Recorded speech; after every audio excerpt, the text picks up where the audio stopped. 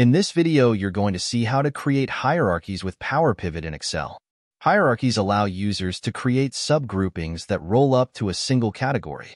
This allows users to drill into aggregate figures to see the details that make up a broader category. This can provide insights into which segments are working and which are causing issues. And it's quite easy to move between the detail and summary levels. In our example, we have a data set of daily sales figures for 4 different divisions: East, North, South, and West. Each division has 2 branches, Branch A and Branch B. Each branch sells 1 or more different product numbers. So our hierarchy starting from the highest level is division, followed by branches, and then product numbers are at the lowest level.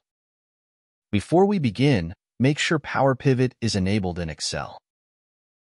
If you don't see the Power Pivot ribbon at the top, do the following. Go to File, then Options. In the dialog box that appears, click on Add-ins. In the drop-down list at the bottom, select COM Add-ins and click Go. In the next dialog box that appears, make sure that the box is checked next to Microsoft Power Pivot and click OK. Next, we'll click anywhere inside our table. Under the Power Pivot ribbon, click on the option to Add to Data Model. This displays the data view of our table.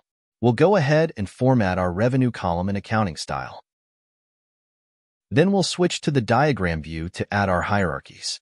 This displays our table and field names. From here, we'll right-click on the highest level, division, and create a hierarchy. Following that, right-click on each subsequent level and select Add to Hierarchy.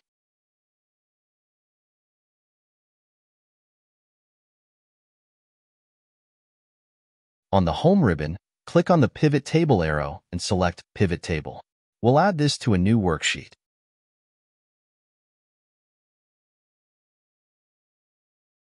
In the dialog box to the right, expand the arrow to display our fields. We'll drag our hierarchy fields to our row labels. Then expand our other fields and drag our revenue field to our values section. Notice that our row labels have a plus symbol to the left. This means they can be drilled into. Under the Pivot Table Analyze ribbon, click on Expand field to see the next level. Then click on any second level label and hit Expand again to see the sublevel. The Collapse Field button does just the opposite. You can also expand and collapse levels individually. Just click on the plus icon to the left of a label. Next, we'll add a chart. Under the Insert ribbon, select Pivot Chart. Here we'll go with a 3D style bar chart. Since we'll have detail level data, you will need to expand the chart size. We'll also change the chart design to something that will work better with our multiple levels. We'll delete our chart title for additional space.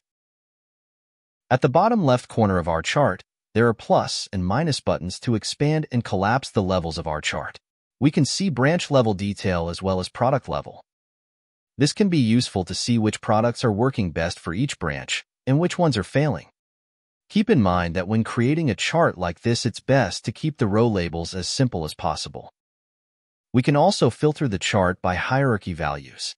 We can see that Product 2 has not worked well for the North Division B branch, but Product 1 has done well for both branches.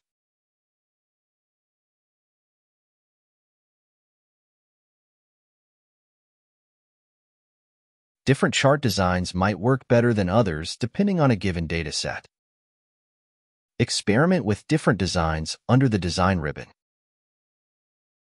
This design works great with the hierarchy labels because it blocks off each category with lines. That's it for this lesson. Thanks for watching and see you in the next one.